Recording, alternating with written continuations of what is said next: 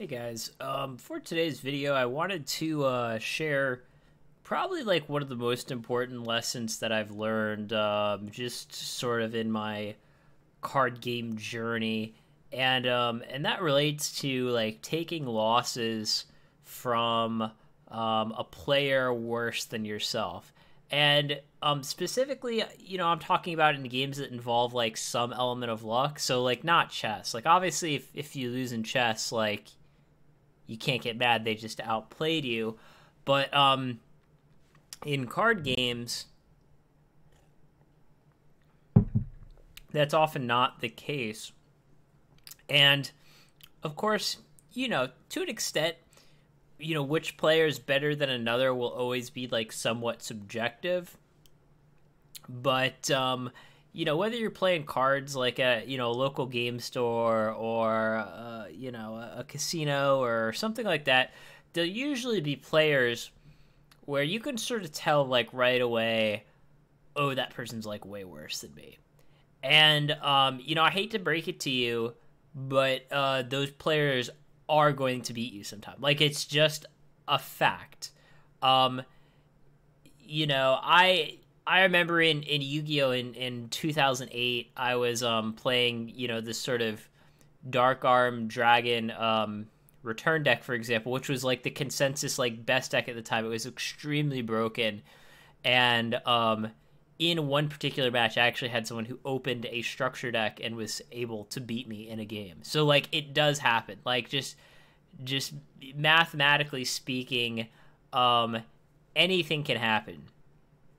And I want you to consider even for those who like don't like go to the casino at all or gamble or do anything sort of that. I want you to sort of just for a brief moment try to put yourself in the mentality that you own a casino, right? So if someone comes to your casino and plays some game that involves an element of luck, but of course is gonna inherently favor the house, whether it's like slots or blackjack or craps or whatever, there will be some people that come into your casino and win lots of money. Like I'm talking tens of thousands of dollars, right? It just happens because, if you got hundreds of people coming into your casino every day, one of them is going to get lucky. And, what does a good casino do when that happens, right? Do they get mad? Do they try to say, oh, you won this bunch of money, I'm not going to let you leave with it? Or do they ban them? They say, no, they say, thank you for coming. Let me know if there's any way we can be of service. They might even invite them back, right? In Vegas, I know people who basically get free hotel offers and that sort of thing because, they recognize that even though that person came into the casino and took a bunch of money from them, they are a good customer, right? They are just as good of a customer as anyone else. And, what I've also kind of realized is that, while I consider myself to be like pretty good at card games, I am not like some kind of savant, right? I am not some, like Yu-Gi-Oh! Rain Man type or whatever, or Magic Rain Man or Poker Rain Man, right? I know some basic strategy and typically I'm able to win a lot more than I lose. And the reason that I'm able to do that is, simply because of the fact that there are people who are willing to play with me that are worse than I am. And that goes for, poker specifically. I am not, Phil Ivey or Daniel Negreanu or one of those types, right? When there's not, of course, some big pandemic going on, I go to the casino and give or take, I'm up about $1,000 for the month on average, right? 1 month it might be 500, maybe another month it's 2,000, but give or take, I'm up about 1,000 each month. And again, it's not because I'm some sort of poker genius. It's because there are people who are willing to come there and essentially give me their money. And you have to think about, well, why is it that they're willing to do that, right? Why is it that whether it's in Yu-Gi-Oh! Or Magic the Gathering or poker, where I can, sit down with the same people day after day, week after week, even though they are much worse than I am, and they are, willing to sit down with me and play me in a game where I know the strategy better than they do. And, for money at stake, right? Obviously in poker, there's going to be hundreds of dollars being exchanged on the table at any given point. But even in, some sort of local game store environment or whatever, usually, you're paying $10 to enter, some sort of prizes at the end, whatever. So these people are willing to, pay money to play against someone who is better than they are. And why is it? Why is it that they're willing to do that, right? Or even, in the casino, right? Where, they come there to play slots, they come there to play craps, and, they probably know on some level, right, that the game is rigged against them, right? No one thinks that, the slot machine is free money, right? They all sort of know that on average it favors the house. And why is it then that, you have people who will willingly give away their money in some sort of game, whether it's a game of luck or a game of skill, that they are just not favored to win it? Why is it that they're willing to do that? And well, there's a few reasons. It's not a single reason. Of course, the biggest reason is that they're having fun, right? They get some sort of enjoyment out of it, right? So, if someone comes there to play slots, they know that playing slots is sort of, not going to make them money on average, but the enjoyment that they get out of doing that makes up for the fact that they're losing money, right? And same thing with, like Yu-Gi-Oh! Or Magic or, whatever other game, right? Someone might come to their, F&M, every Friday, maybe with not like the greatest deck, they might go, 3-2 or 2-3 or, 1-2 drop or whatever. And they come back the next week and do it all over because, they're having fun in spite of, mostly losing to players better than they are, right? Occasionally, they might play against, the greatest player in the game and beat them in a match, just by luck, right? And so part of the reason that they can have fun while still losing most of the time is the fact that they won't lose all of the time, right? So, there's a reason that we see that games like chess, for example, have kind of been like going out of style, right? I mean, if some sort of newer player comes to play chess, everyone else is better than them, and they just get bopped over and over and over again. They lose 20, 30, 50, 100 matches of chess in a row.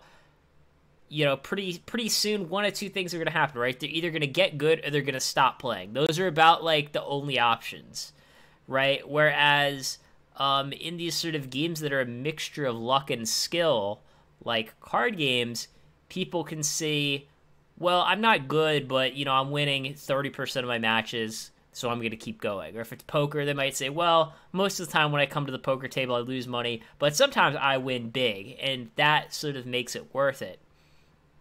So, at the end of the day, what I'm trying to say is that if you're playing one of these games that is a mixture of luck and skill, and you play someone much worse than you, and they beat you, the fact that they were able to beat you is what allows you to have that edge over the field, right? Because if something like, Magic the Gathering or Yu-Gi-Oh! Or what have you were just like chess, where the better player won 100% of the time, then it would become like chess, right? Where every player that was bad would just stop playing or get good, and it would sort of become sort of this incredibly difficult game, the way like competitive chess is now, right? You practically like have to be a robot to be any good at chess. Whereas, in games like, that I say, Yu-Gi-Oh, poker, Magic, whatever, there's a lot of low-hanging fruit, right? There's a lot of people who are worse than you, and they are not making any attempt to get good because they win some of the time. So just in the same way where, if someone comes to a casino and wins tens of thousands of dollars, they say, thank you for coming. I hope you come back soon. Let me know if there's anything I can do for you, because they recognize that person is a good paying customer. The same thing applies to you, even though you're obviously not running a casino, in a game of cards, right? So if you go to whatever it is, your local F&M, your YCS championship, and a bad player beats you, you should be happy for them. You should thank them. You should say, "Good game. I had fun playing against you, and I hope you come back," because that person is your customer. The fact that that player, who is much worse than you are, will sometimes beat you, statistically speaking, some amount of the time. The fact that they can beat you sometimes is what gives them the will to keep playing. In the case of games like poker, and maybe to an extent also Magic, which can be played professionally, the fact that that bad player can beat you is literally what allows you to make a living. Like, these people are supporting your livelihood. So, just the same way that, like, a casino, like, wouldn't get angry at, someone who comes and wins a bunch of money in slots, like, they would be happy for them. You should be exactly the same way, because you know that in the long run, it favors you, and what you need to do in order for it to keep favoring you is to make sure that, those players who are worse than you keep playing, right? Because they might only win 40% of their matches or whatever, but the fun that they're having makes up for it. So you should help them have fun, right? You should say, great game. You should, talk to them in between rounds. Those players, those players are your customers, right? So yeah, just want to get that out there. Like, I don't hear, like, enough people saying that. I know, like, personally, like, kind of my origin story, like, in Yu-Gi-Oh! Was, when I started winning at locals, I was treated very badly, actually, by a lot of, people, sort of the elite people, at my locals,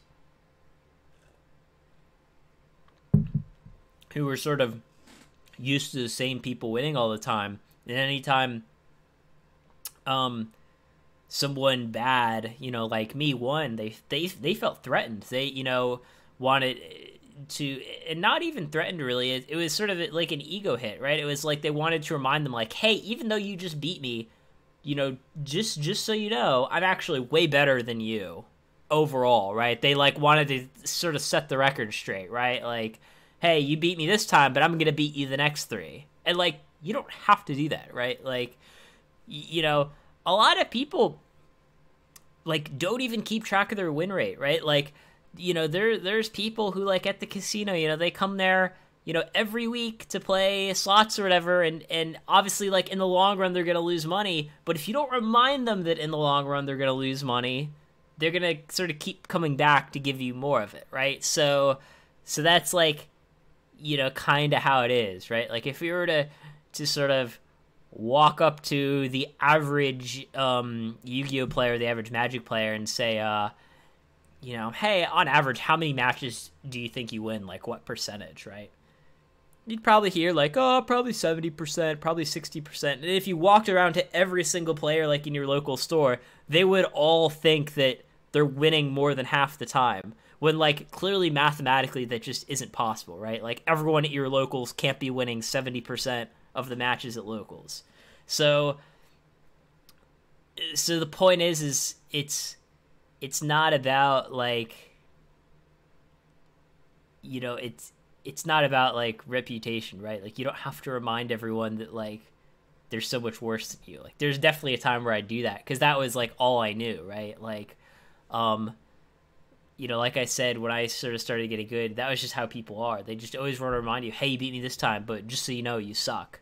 But, like, in reality, that's actually going to hurt you in the long run, because there are going to be people who will quit because of that.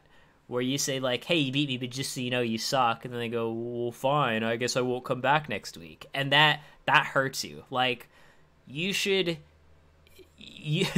goal should be to get as many bad players to show up at your locals as possible. And it's the same thing, like, at the poker table, right?